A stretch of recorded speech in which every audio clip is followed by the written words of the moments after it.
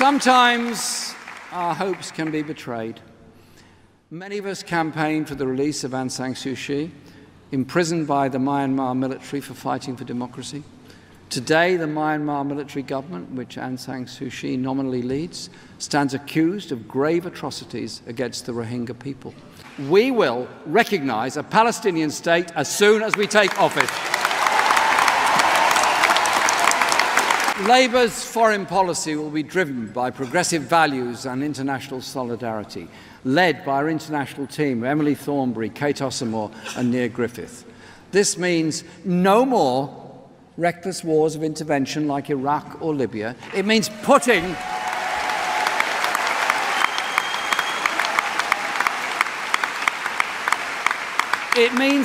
negotiation before confrontation, diplomacy before tub-thumping threats.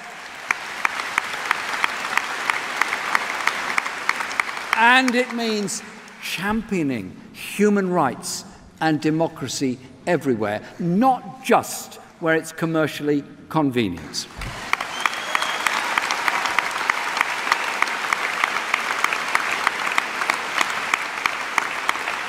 And working to resolve the world's injustices, not standing idly by, or worse, fueling them in the first place. Sometimes our hopes can be betrayed. Many of us campaigned for the release of Aung San Suu Kyi, imprisoned by the Myanmar military for fighting for democracy. Today, the Myanmar military government, which Aung San Suu Kyi nominally leads, stands accused of grave atrocities against the Rohingya people. Nearly 1 million have fled to neighbouring Bangladesh, and women and girls in particular face appalling violence. We demand that the Myanmar government ends its horrific ethnic cleansing and allows the Rohingya people to return home and rebuild their communities and their lives in safety and security.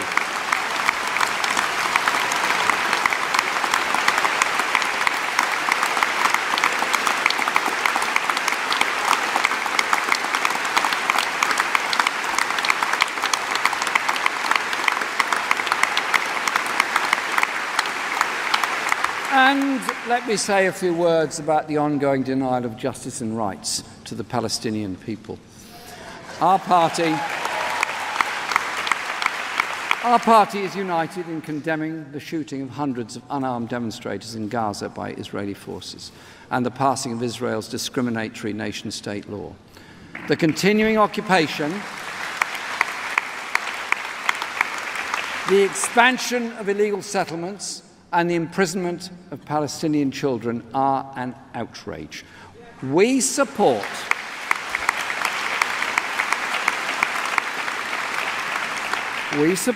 a two-state solution to the conflict with a secure Israel and a viable and secure Palestinian state.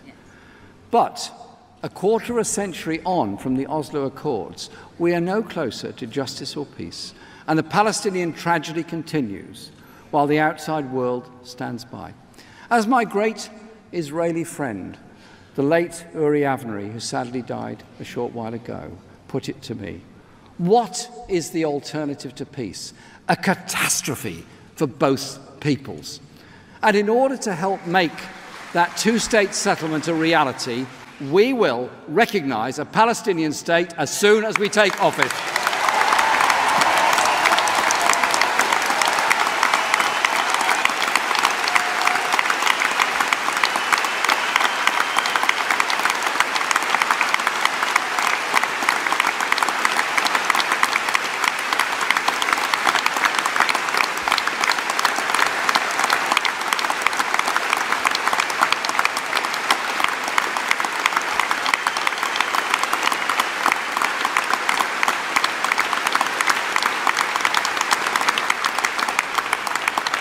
We will also make a far more determined effort to help bring an end to the terrible war in Syria, a war that has led to millions of refugees.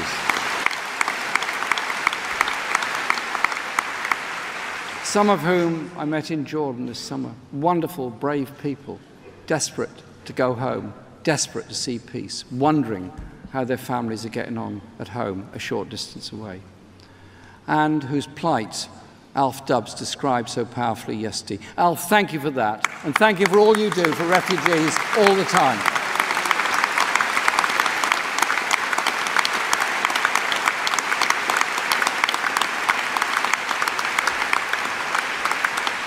The Syrian conflict has been fueled by the military intervention of multiple powers, and it will need those same powers to deliver a negotiated peace settlement, to end the killing and allow those wonderful refugees the right, which they want, to return home to their own country.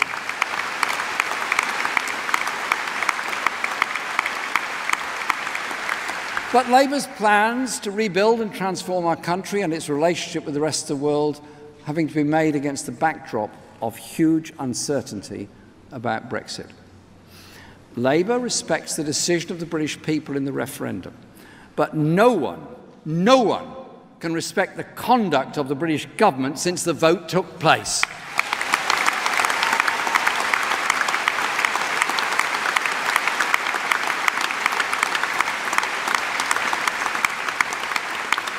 We all hoped that the people's decision would be followed by effective and responsible negotiations that would protect living standards and jobs.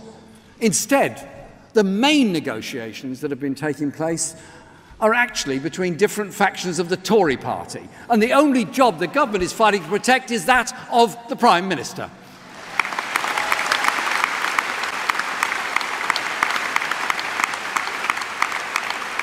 Theresa May used to say that no deal is better than a bad deal.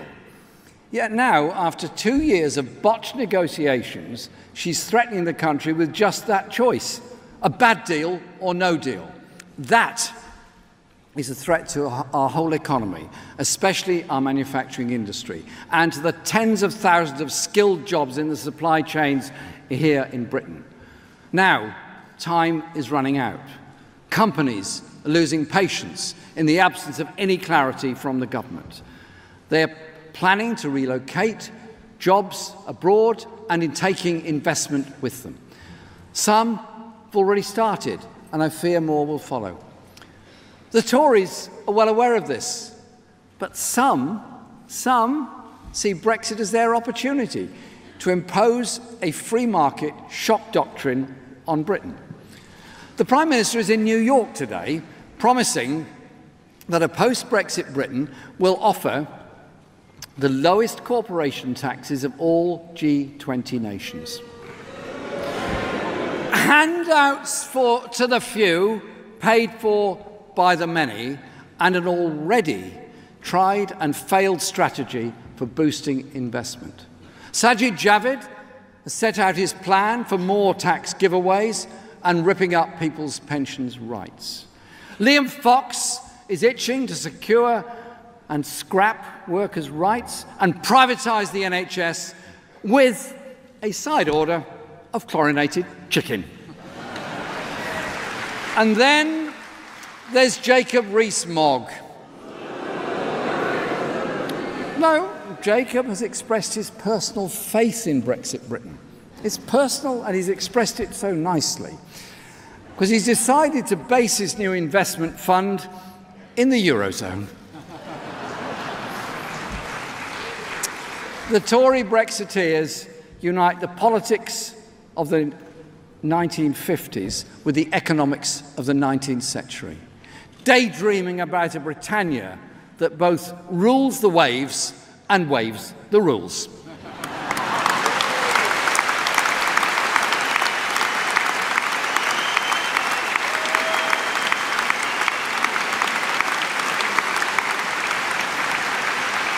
Labour's job is now to win support for a deal that meets the needs of the country, combined with our plan to rebuild and transform, with investment in our people and our economy. Our priority is clear. We aim to get the best Brexit deal for jobs and living standards to underpin our plans to upgrade our economy and invest in every community and every region.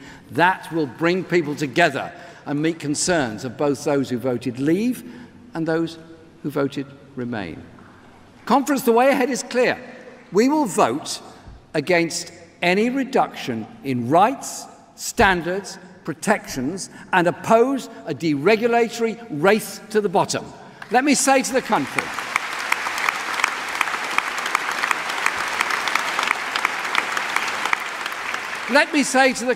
as it stands, Labour will vote against the Chequers plan, or whatever is left of it, and oppose leaving the EU with no deal.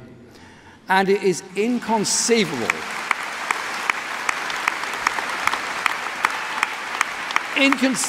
that we should crash out of Europe with no deal. It would be a national disaster.